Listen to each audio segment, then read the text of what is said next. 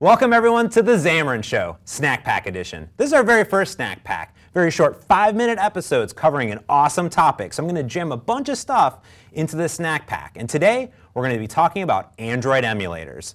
So when we want to actually develop our Android applications, we have a few options when it comes to getting it onto a device or to an emulator. And when we're on a PC, we've installed Xamarin.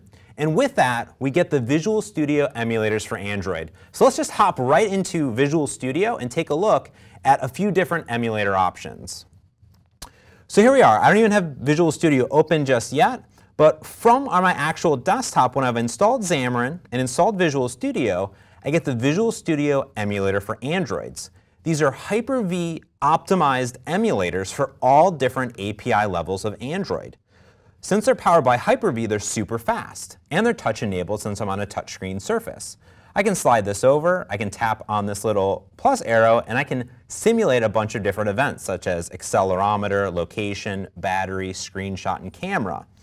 Now, when I'm inside of Visual Studio and I'm inside of an Android application like I am here, we'll see that all of the actual emulators that I have installed show up right in the debug menu. So if I want to debug right to this emulator here, I select it, hit debug, and it'll start right on the emulator. We always recommend the Hyper-V emulators for Visual Studio because, like I said, they're super fast and powered by Hyper-V. Now let's say you're on a machine that doesn't have Hyper-V, or you want to experiment and use a lot of Google Play services. So we can hop over here and I'll show you some different areas. So if you don't have the Visual Studio emulators for Android, you can install them right here separately. It's a separate install. Anyone can use them. Now, Google emulators ship in one of two forms, either an ARM emulator or an x86 emulator. And these are powered by the Intel Hardware Accelerated Execution Manager, HAXM for short. Now, this is an additional install, but what's really nice here is that the HAXM will enable the Google Android emulators to be super fast, powered by virtualization technology. So as long as your hardware supports the virtualization technology, you can install HAXM and then run the official Google emulators for Android. Now there's a downfall here that the actual HAXM emulators, x86 ones, don't play nice with Hyper-V, so you have to pick one or the other. Now once you install HAXM, you can come in and under Tools, Android, you'll see that there is an Android Emulator Manager. And that will open up the official emulator managers here.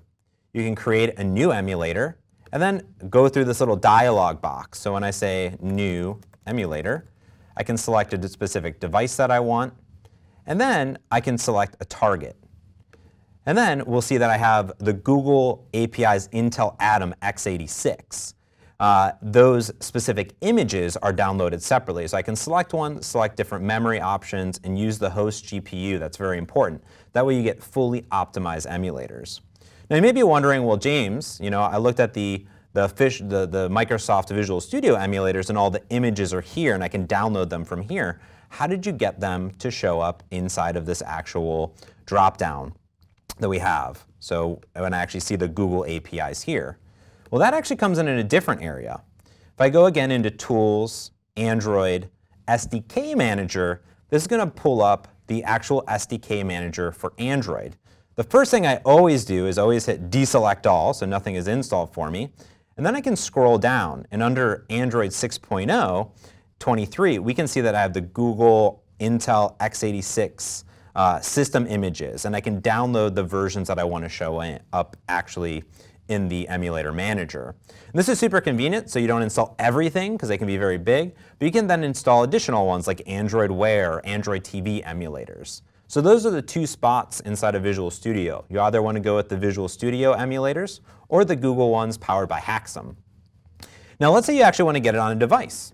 So I have a device here, actually a Nexus 6 device, and that is actually showing up already inside of Visual Studio. But how did I get it there, and how would I actually mirror it onto my screen? Because you can obviously use a real device.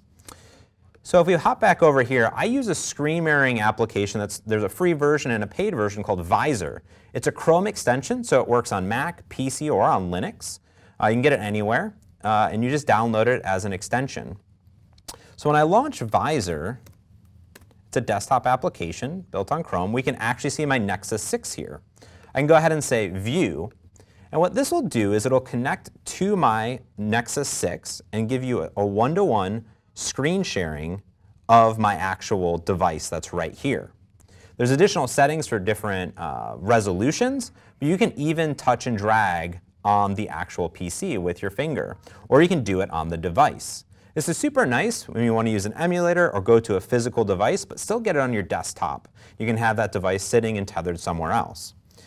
Now, to get this to actually show up inside of Visual Studio, I had to go into Settings and put it into Developer mode.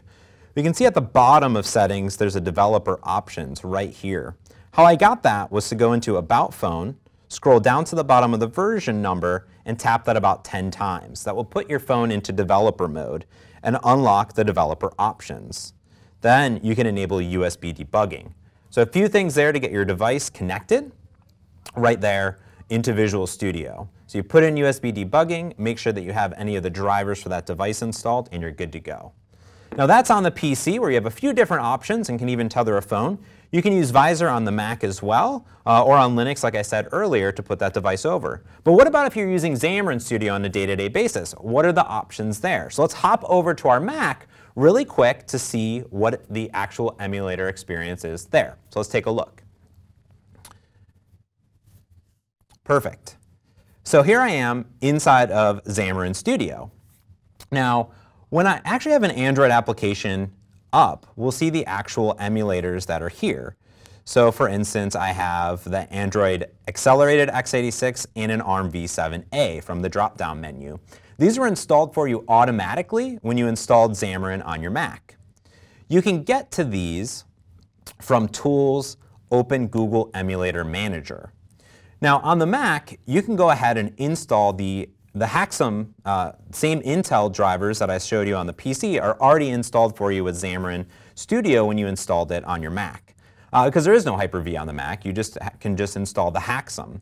And that's where we're going to see the Android accelerated ones here. You can hit debug and it'll automatically launch it for you, or you can just open the AVD manager, the Google Emulator Manager, hit start, you can scale the size like you would whatever to you want, and then hit launch. This will go ahead and launch the actual Android emulator right here. And it only takes a few seconds because it's powered by x86. So it's going to take the full advantage of your machine. So here it goes, it launches up, and we'll see that it probably launches in under 10 to 15 seconds, which is super nice. Now this is going to give you some diagnostics, and we can just hit close, and we can go ahead and minimize that. Now this is the newer Android emulator from Google, but again, it's super fast. So when I tap on this and scroll up and down, it's super crazy fast. If I actually hit this little triple dot, this will pull up some extended controls, very similar to what we had over in the Visual Studio emulators. So you can mock out battery, phone, direction pads, things like that, or even a fingerprint, and go into different settings.